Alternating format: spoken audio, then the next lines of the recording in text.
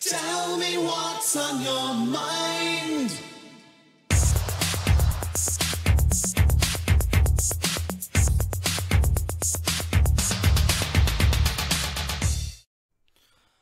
Hi there, this is Cooper from Telepathic Bunny Comics. Today, we'd like to talk about the empty page. So, here we are. Check it out. A word processor document of your choice. I use a ancient copy of Microsoft Word myself, just because I'm very comfortable with it. I just haven't updated to something newer. But there it is. Look at it. The wide expanse. The possibilities.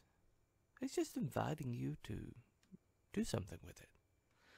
It's like a pressure you feel when you see that. Feel me. There's too much space there. It's like your brain starts to eat itself. You need to do something about that open document, you know? Well, everything starts here. Every possibility. Every place you go. Every character you build. Every world you create. Starts right here. Unless you like the old paper and pencil thing. Some people do. Nobody writes with pens, so I'm not even going to talk about that.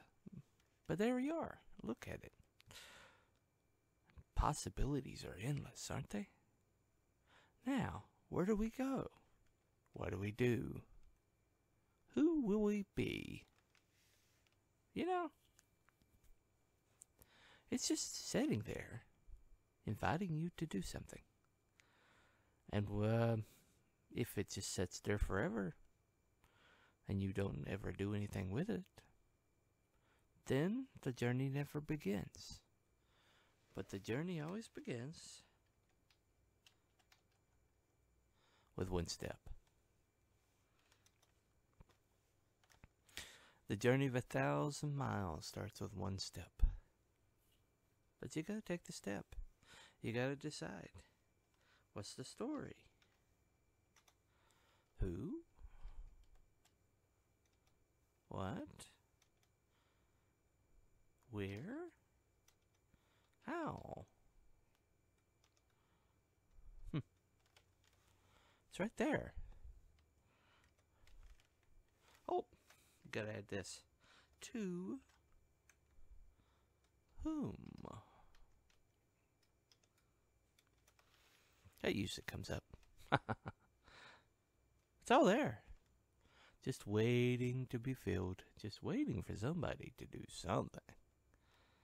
Now, even if you just write gibberish or junk, even if it's just a story idea, just something for the document file. I have plenty of seeds in the document file that every once in a while I'll plant one and water it and see what pops up. But you gotta start by writing. You gotta write. And you gotta read. You gotta absorb. But see, if you never write, you never figure out who you are.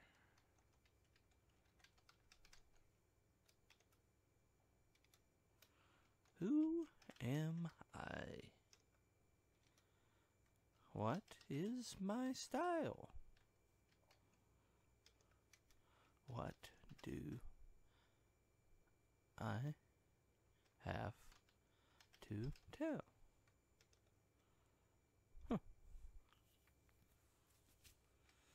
See, that's the thing.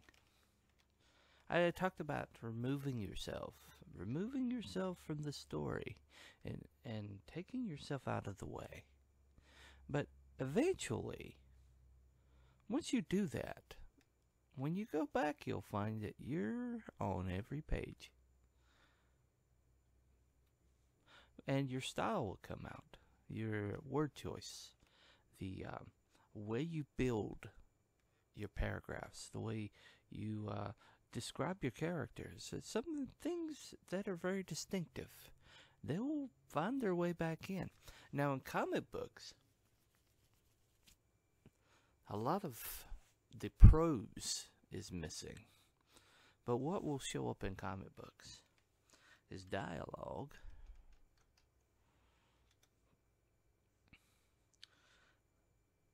plot,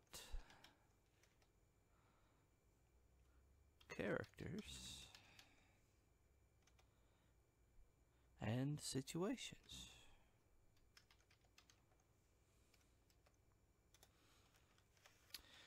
Have you ever looked at a comic book and you didn't look at the cover, but you're a couple pages in and you're like, oh, this is Alan Moore, or this is Mark Waid, or this is Frank Miller, or somebody else less notable that you enjoy. But well, I hate to put Mark Waid in with that group, but he is a heck of a writer. Every dog has his day. But here we are, empty page. That's where we start. That's where everything starts. That's where we're going to start. Get you an empty page and fill it. That's where everything starts. If you don't write it down, then it will only ever exist in your imagination. You're like, well, I don't have the ability to write it down. I don't have the skill to write it down. Well, truth be known, one of the problems we're having right now in the indie comic scene is that a lot of artists have chosen to become their own writers. And they never put into work as a writer. And it shows. The art's awesome as always. But someone who completely comes from a writing point of view, they will do nuances that someone who just started won't discover or won't figure out.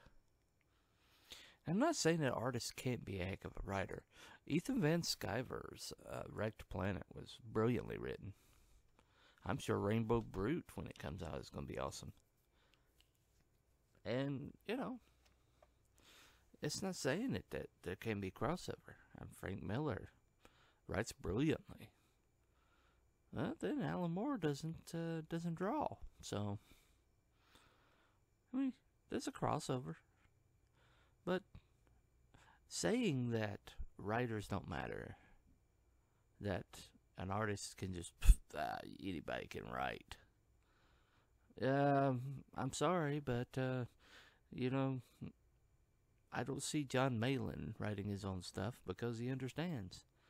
You get somebody that knows what they're doing, and then you draw. Or you tell them what you want them to write, and then you draw off of that. And, yes, writers can finish a whole entire script faster than an artist can draw a comic book. Yes, that's true. It's not as labor intensive. But, there are things that writers do, or ways that writers conceptualize that are different from what an artist does. And comic book writers, the good ones, they have a movie in their head. They see these scenes in their head. And so, the more accurately they can pass that on to the artist, the better the comic book's going to be. But it all starts here. Empty document file, white expanse. Go somewhere. Do something. Right. Well, that's Cooper from Telepathic Bunny, signing off. Have a nice day. Tell me what's on your mind.